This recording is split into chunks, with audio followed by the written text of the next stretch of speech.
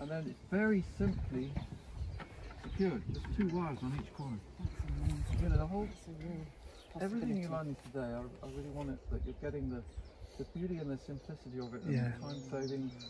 You know, cut the crap and just see what's needed to do and do it, and don't listen to overcomplications.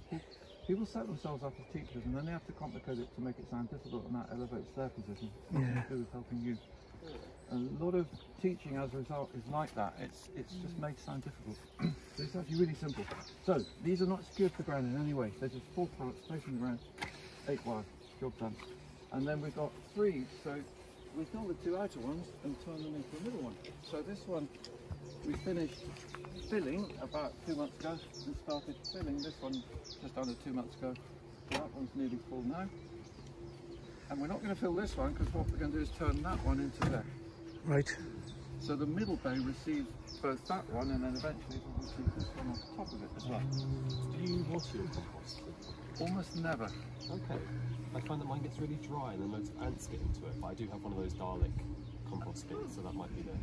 Why is it dry though? You're not putting many fresh green leaves in.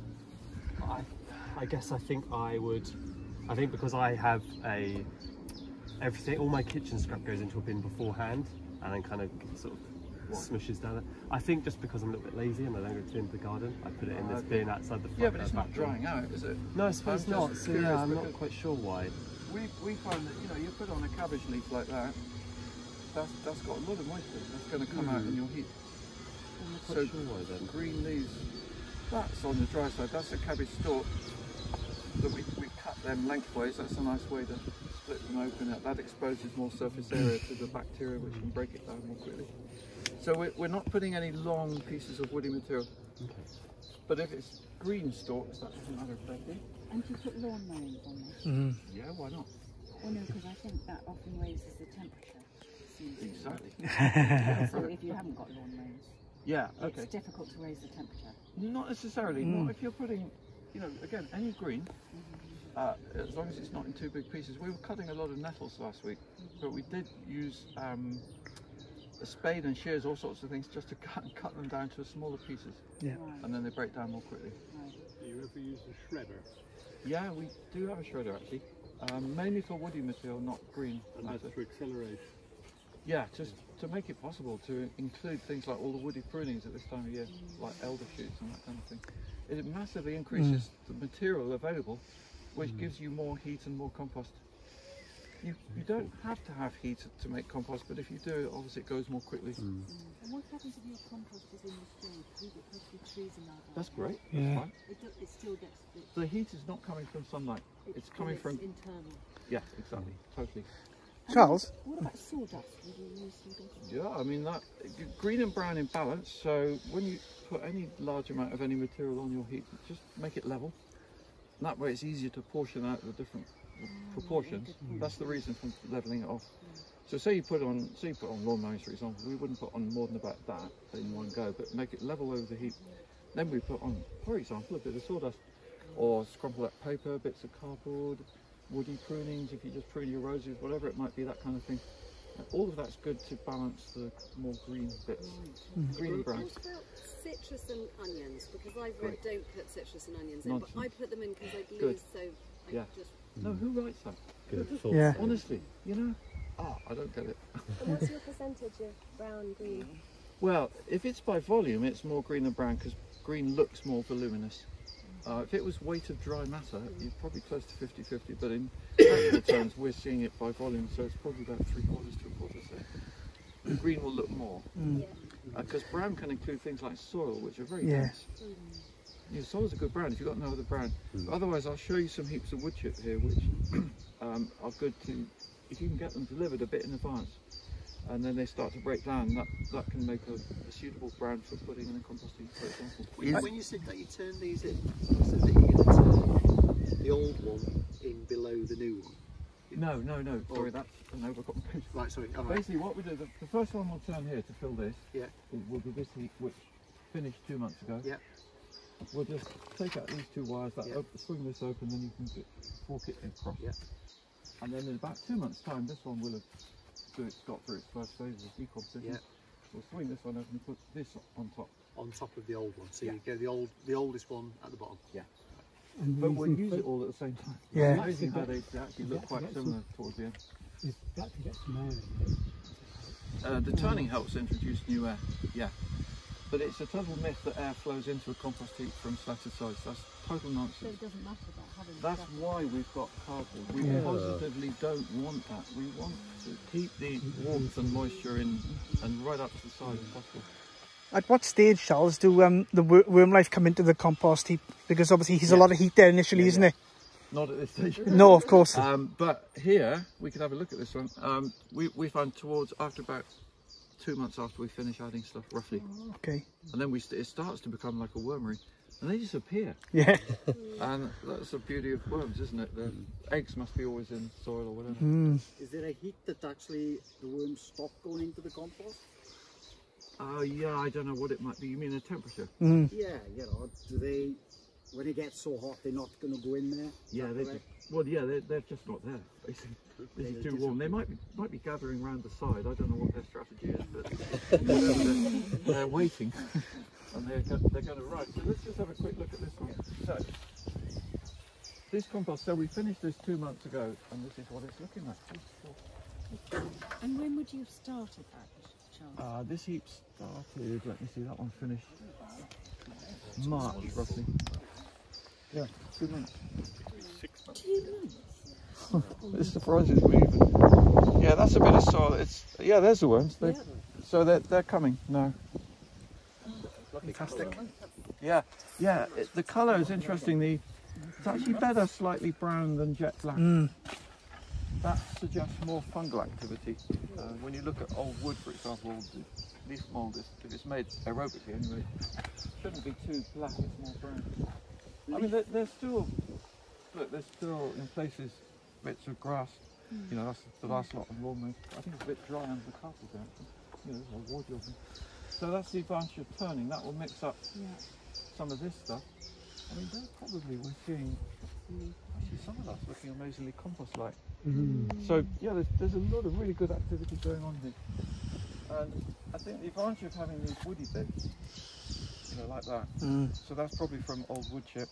It feels soft, so it's on its way to degrading. Porous, and that's holding air in the heap a bit.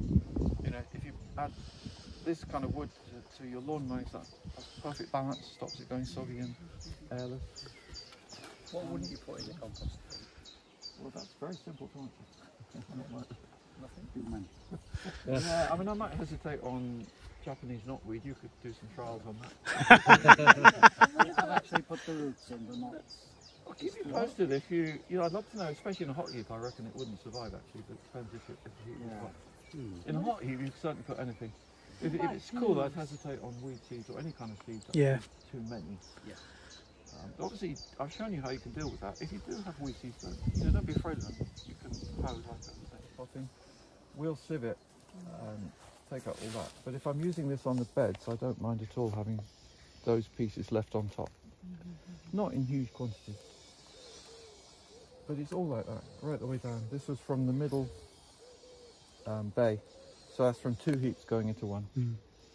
And this was made last autumn and winter.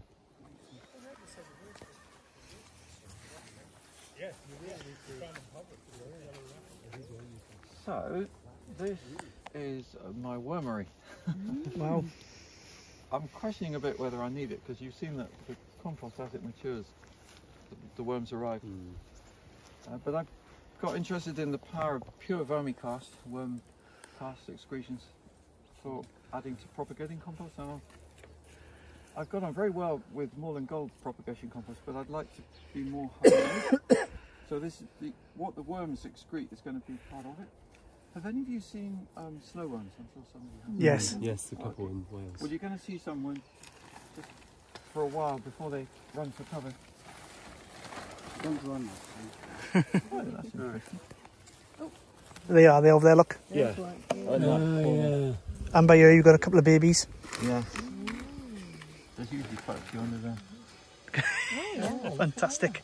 Yeah. So did you get the red wigglies in here, or the tiger ones, or just... Yeah, I actually bought some even just to speed it up. It's actually a legless lizard. I bought 4 kilos of tiger worms, they're called, but they're basically the same.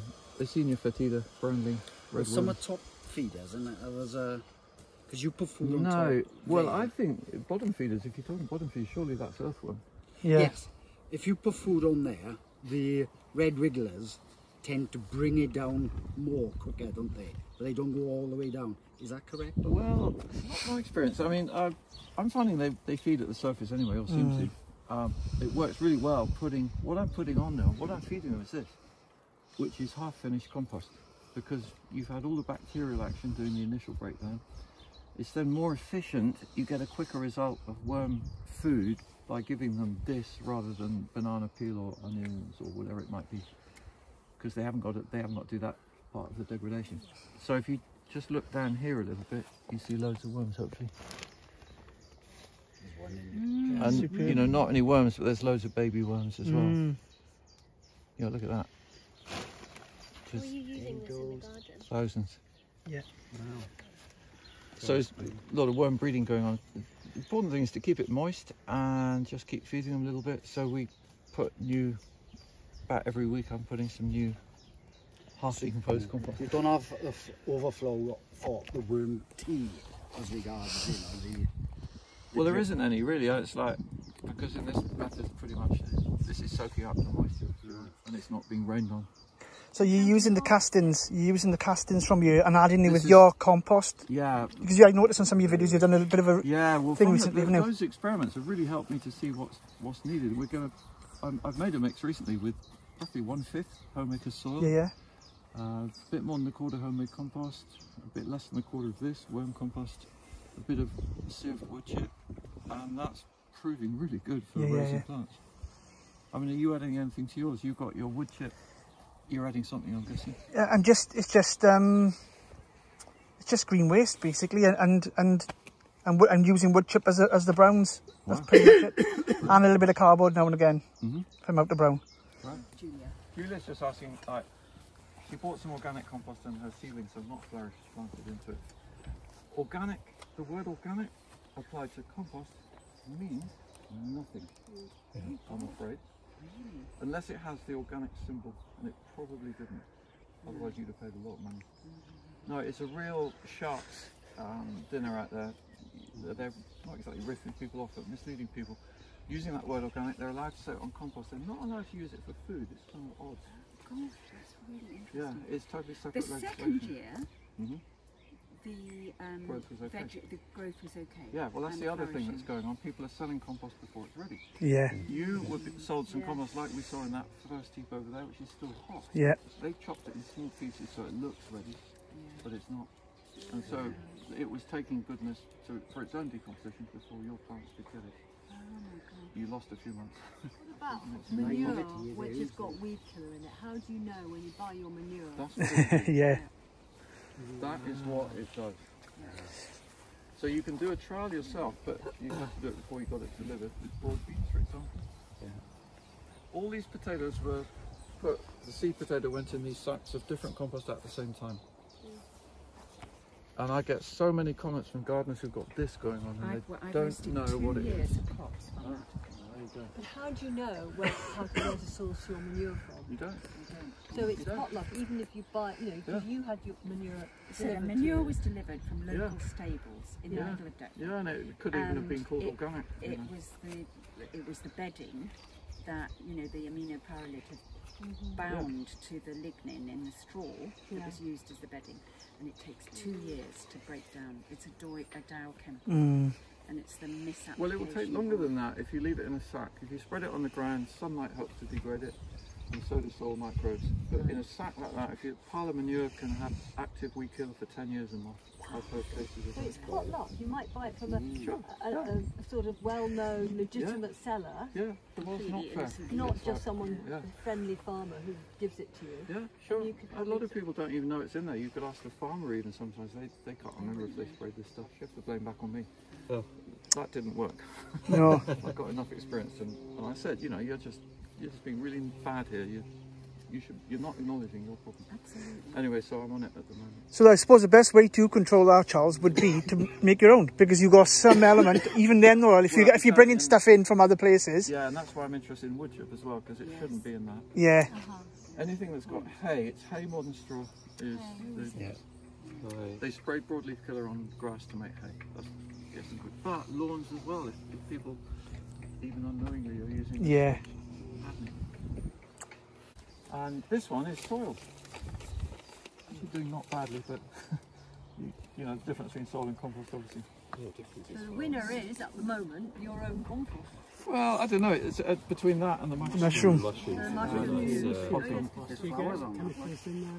I did a very similar one in 2-litre pots for spinach, and actually this one was quite a bit stronger than that one. But it varies over time. All you're seeing at any one time is a snapshot. Yeah. Like this one started very strongly. After 4 weeks, this was the biggest and greenest. And then suddenly it went yellow from all the wood in there. Is the mushroom compost, do you get this problem with chemicals in there as well? Well, it can be if they use a bit of horse manure in there. So again, if you're unlucky, you'll get it a bit. This one clearly is okay. But this is a way of doing a trial. You know, if you, at least if you get some delivered before you spread it on your garden. Not necessarily potato. Broad beans very good. So broad beans. I've always this can be very deceiving though, can't it? Because when I grow potatoes, I've had lots with flowers on, then some that hasn't got many flowers on, and there's been a bigger harvest under the ground on them without flowers than this with. So it can be deceiving, the growth coming on the top. Yeah, totally. That's why it would be so fascinating to see the weight. 9-month-old compost from one of the bays down there. You can see how it's blacker than what I showed you before. It's still really good compost. I think not quite as well. I'm just getting someone doing a biological study of these different composts through a microscope to see what microbes are in there. That's always interesting. But you see how much we're making. You know, there's a lot of stuff here now. This is we put the dates up here. So prior to that, we made compost in there between the 1st of April and the 16th of May, and turned it in there 3 weeks ago. 10th of June, and this is what we've got. So again, this compost is not very old. It's 3 months, 2-3 months old. And again, you can see quite a bit of wood. That's helping, I think, to keep it nice and crumbly. And the temperature on that? Yeah, we're still at 50. It's still pretty warm. Even 3 weeks after turning it, it's still quite hot. What's the seed temperature again? It's about 50-55. So I can be confident there won't be too much weed seed in here. And is this seed being kept from last year? No, this harvested 4 weeks ago, or 3 weeks. Yeah, so will you keep some of these closing for next year? Like totally. All of that nearly could serve for seed garlic. This is about 30 years now I've been doing that. And what did you say this one got? Fantastic. Was outside rust? Rust, yeah, rust. I'm sure you must have come across rust where the leaves that you can see on some of them still. It's this orange sort of brown spots. Okay. And it turns the leaves quite quickly once it really gets in there from green to orange, and then they can't photosynthesize it. Yeah. So then that's. We put that on the compost heap. So you pull them out. Yeah. And they haven't quite fully grown. Edible? You're still going to dry them? Oh yeah, totally. And even though I'll use that for seed sometimes. Yeah, that's not a defunct product. It just hasn't got as big as that. Elephant. Yeah. And this is some of the wood chip I've been mentioning that Adam put through the sieve, 4mm sieve. Yeah. 3-year-old wood chip. We've been using that in small amounts in potting. Actually, that was what was in the sack of that potato plant that looked a bit pale. So that's good potting compost. Not on its own. I would say good if you add a bit of homemade compost, a bit of soil, a bit of something more nutritious to it. But it's got a nice structure. It helps to keep air in compost. And I think quite a lot of what's being sold as ready-to-use potting compost now is no better than that. So therefore it hasn't got that much nutrition. Exactly. From what I'm hearing. So actually it's good to mix whatever you get if you buy it with your own compost. Well, maybe not all though. It comes back to your point, you don't really know. This is the sieve. You can see the bottom of it that we use for the final stage. This is part of a wormery. That's right. That's the What's it called? Wormery sieve. Actually, No. there's some good supermarket crates you can get. Go online, go to wormery.co.uk. Wormery.co.uk and it's Okay.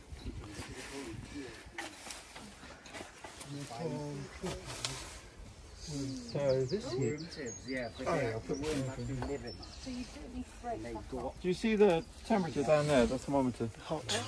Yeah. But that's only And just. then all the stuff comes out. If you look at the At date, bottom there's a well. this heat started only 6 days ago. Good Lord. And it's only just got up to our normal running temperature of about 60 degrees. It took a while. But this is how much material we've generated in 6 days, or found. Ground, whatever it might be. Super. Like, there was a lovely time last week when my neighbour was cutting grass along the ditch out there, and he brought me about 4 wheelbarrow loads of grass and with a bit of soil in. Perfect. Yeah, straight on. Yeah, and he was delighted to get rid of it. Make a lot of friends. Yeah, Yeah. yeah, it's lovely. So yeah, you can see My here neighbour that at the moment. Oh, do you want it? Look at the heat. Wow. Yeah. Wow. just got going. That smell. It smells lovely, innit? Sweet. Slightly garlicky. There's a lot of rusty garlic leaves. But yeah, it's just nice stuff. So that doesn't, that it gets killed, the rust. Yeah, in my book, I mean, some people say, if I'm in any diet, I'll put it in. I mean, if you could end up losing sleep over this, and also a lot of time wasting sorting things out. Do I put this in? Not in. I just throw it all in. And one other thing I'll do when a heap is quite new is just walk on it a bit. This helps to get the heat going, because the compost process won't work so well if you've got very large gaps of air. You need fair maidens to do that. Fair maidens. You know mine? Just like the winery. Yeah, right. The grape. Especially at the sides. You see how much I'm thinking Yes. there? It's always the sides that you want to pay attention to, and then you can push the middle a bit to the side just to make sure it stays level, because that helps with building heat. You know, you get your layers more easily that way. That's a real lesson you've got to. Is there an optimum size that you need to generate the heat? You know, it's a very good question. I would say those pallet heats are close to minimum size, about a metre square, roughly. Mine are about that wide, and I never seem to get the sort of That's heat. right. Yeah, no, they wouldn't get that kind of heat. Yeah, it's a kind of core heat in a sufficient volume. But you could, if you filled your heat with in a week. Yeah. But you would be very unlikely. Is that why the plastic black bins don't get as hot? Exactly. That's what I've got. Like a volume, yeah. Mm. We could just quickly have a look at one on the way past, and then we're going to go up and Do you put blighted potatoes on the compost heap, Charles, as well? totally, yeah. Yep. Yeah, I never get all heat. black I we get put on. never. No problem at all. So yeah, so this is you can see more clearly in here actually the different layers.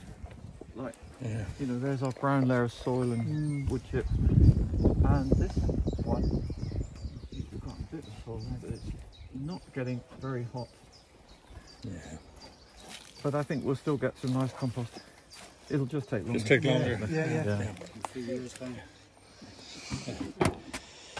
What I normally do with these is when they're full, we'll stop filling it soon and then leave it maybe 2 or 3 months, and then just lift off the whole thing, put it down there, and then you can just put the undecomposed stuff that's I'm on back top. in. Yeah, in the bottom, and then you can use what's on the bottom. That's much easier than using these doors, actually. Not really a good design. Designs. Yeah, just to give you an idea, Adam's just spent about half an hour removing bindweed from these cabbage.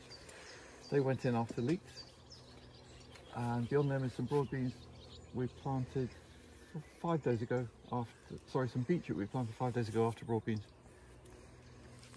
And the further beetroot went in March, but that was the first planting. So yeah, with bindweed it's a continual process here, because there's quite a bit. And also these dandelions, there's a lot of them from the seeds that blow in. Yeah. That's our 2 main weeds. And how old is this garden? Part of the garden, is it, Charles? It's about 15 months now. See, that's fantastic, isn't it? This is a year and a bit, and it was like that Yep. last February, March. But that'll become less and less as you keep totally. the mother root. And I would say it's less this summer than it was the summer before. Yeah. Last year it was really strong. Compost on the weeds and plastic on top. So this is another way to kill the, what's growing while you're growing something. The butternut squash. Butterfly. Hey, crown prince. This crown prince squash we're going to eat for lunch some of last year's harvest. So again, that's nearly 10 months old. fantastic. Stored food. When food is grown properly, it stores much more easily. And there's a cheeky curry squash, which is quicker at the end.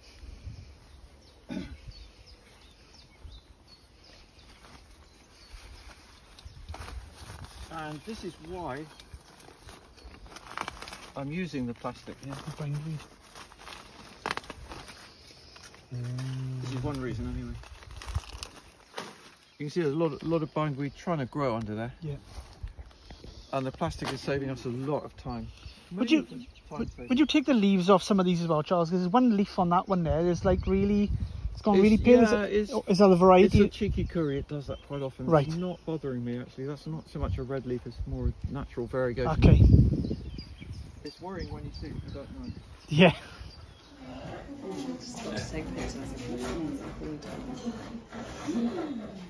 Shuffle down a bit more at that end if you would. Right. Oh, I see, yeah. Very descriptive, yes. Yeah, not brilliant.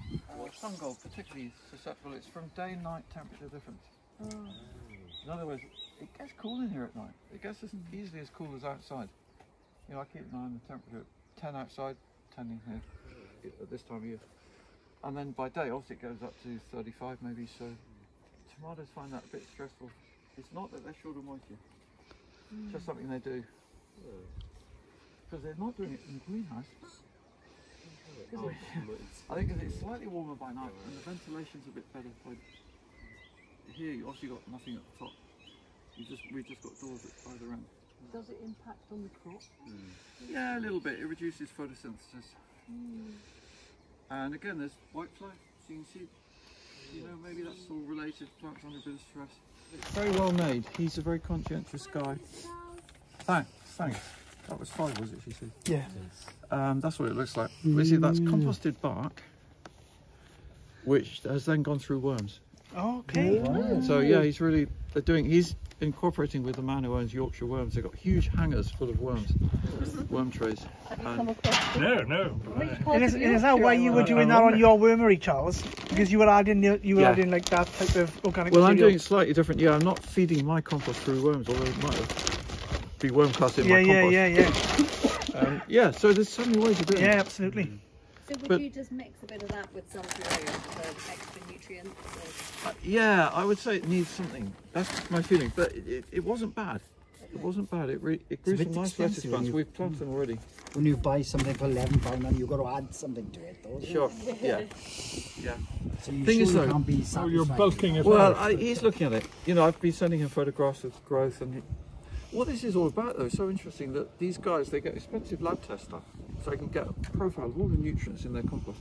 They still can't be sure the plants are going to grow how they want. No. Yeah. And that's why they send them to me, because you know I can do a growing test and they'll trust it. And that's the bit they should all be doing. Yeah. Moreland Gold is £20 a bag. So, It can be retail. If you can buy half a pallet, if you got together with enough people, it could be as little as 10. So it's worth looking at.